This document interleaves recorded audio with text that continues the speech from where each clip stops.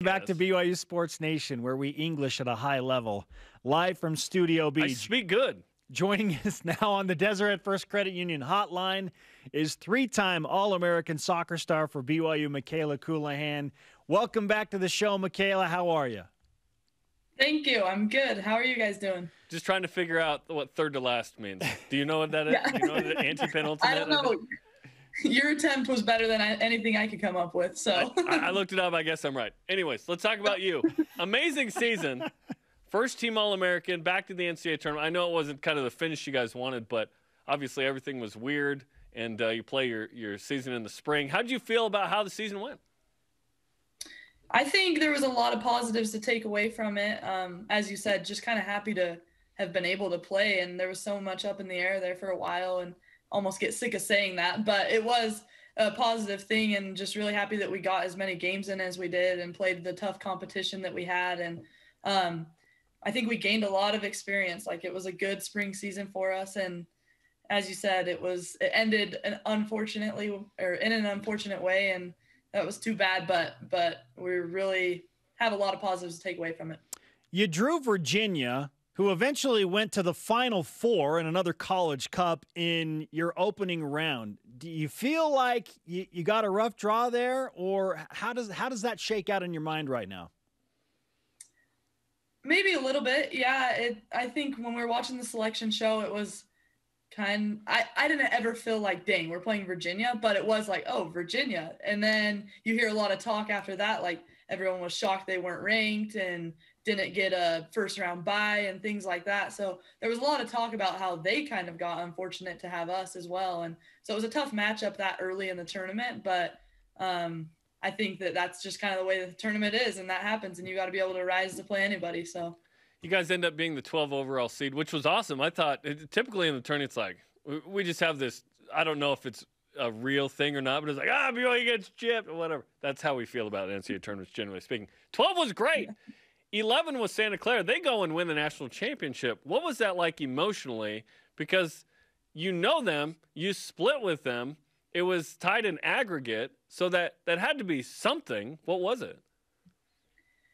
Geez, it was a lot of different emotions. I think back to the other national championships I've watched in previous years, and it always hurts. It's hard to watch another team celebrate, and you're jealous, of course, like everybody wants to feel that feeling and celebrate that way. But it was like a whole nother level watching Santa Clara do it. We're like, we beat them once. We got unfortunate losing to them another time. I even feel like we should have won the first game as well.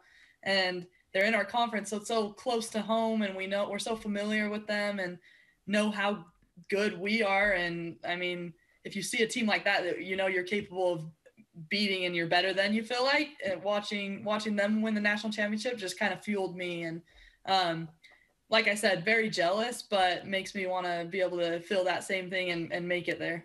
Any kind of positive feelings there at all, given that, hey, the league won, that's good for us as a group, it makes us look good? Or is it like, oh, we're on that level? I'd say a little bit of both, but yeah, there's for sure some positive to take. Like the WCC, I think that's great to see a conference opponent, win the national championship. And just for the West in general, the soccer over here sometimes gets a little bit of, we're not as good as the East Coast or whatever people say. And so I think it's great that a team close by won and showed, how strong we are over here and how strong our conference can be. And so, yeah, for sure. And it's just really motivating and kind of wants me to be able to rise to that and push us to that level as well. Three-time All-American soccer star Mikayla Colohan with us on BYU Sports Nation, 2 times a first-teamer. That's incredible. It really is. So we're here to profile you. You're awesome, okay? How do you feel about being awesome, Mikayla? You guys are too nice. You make me sound even better than I am. So I don't know. No, it really is legit, right? Jennifer Rockwood, I think it was 2019. I said, tell me what makes Mikayla Colohan great. And she said, said all these amazing things. She said, to me, she's the best player we've ever had in the program. And I was like, best player ever? That's incredible given how many players have come through here. What has the program done to help elevate you to where, yes, you're a 2-time first-team All-American. You could make it 3 this fall in your 5th year. That would be something pretty special. Yeah, for sure. I remember back in the recruiting process, I talked to several people who had played at BYU, and they told me, like, I can guarantee you if you go to BYU, you'll get better. And they didn't say that would be the case at every other school and other schools that I was kind of considering. So that was something that stuck with me, and I can fully attest to it and say that that's completely true. And I feel like the coaching staff, the level of play here, the training every day is just, it causes us and gives us the opportunity to be elite. And I think that I've just been able to take that opportunity and try to push myself and get better in every way. And that's a reflection of our coaches, I would say. She used the E word, Spencer. I know. She is elite. I know. Yeah. We don't use that in vain in Studio B. Used in vain here. I learned my lesson, right? Mikayla Colohan with us on BYU Sports Nation. Maybe coming back for one more shot at, I don't know, a college cup or a national championship was enough to push you to another season at BYU, but you're drafted 14th overall. You clearly are a future pro player. What was the main driving force behind your motivation to come back for one more season instead of just taking it to the professional level?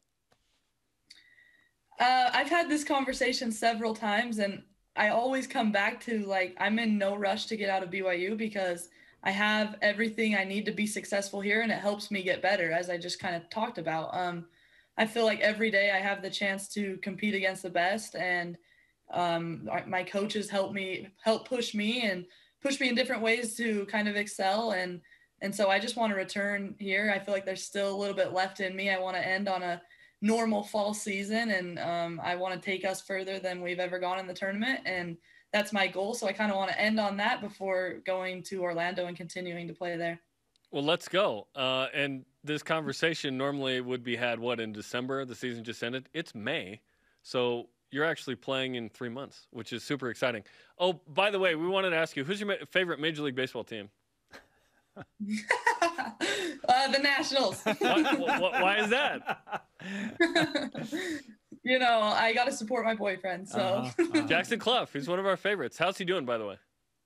He's doing great. He actually just got injured. He hurt his hand, but his season had just barely kind of started, and he had been playing well so far, and so he's going to have a little bit of a break, but he'll get right back to it. So. How much minor league baseball are you watching right now? Every day there for a minute until he took a little break, but it's every single day. He's in Double-A with the Harrisburg Senators right now, so that's good, man. That's good. That's great. So how physically tired do you feel after a very unique season in the spring, knowing that you got to turn things around, as Jerem just mentioned, essentially in a few months? Yeah, I think a lot of people have kind of been talking about that, like, wow, that's a quick turnaround. And honestly, that's all I could ask for. Like, the more games, the better. The quicker the season's coming, the happier I am, and that's what I want to do. So to see it just right around the corner and not having this long off season and just training every day, it just makes me super excited, and I can't wait to get back into it. And for what it's worth, Kayla, I believe that BYU was the last team to beat Santa Clara before they went on their national championship run. So you still have that on them. Hey, the only team that beat them.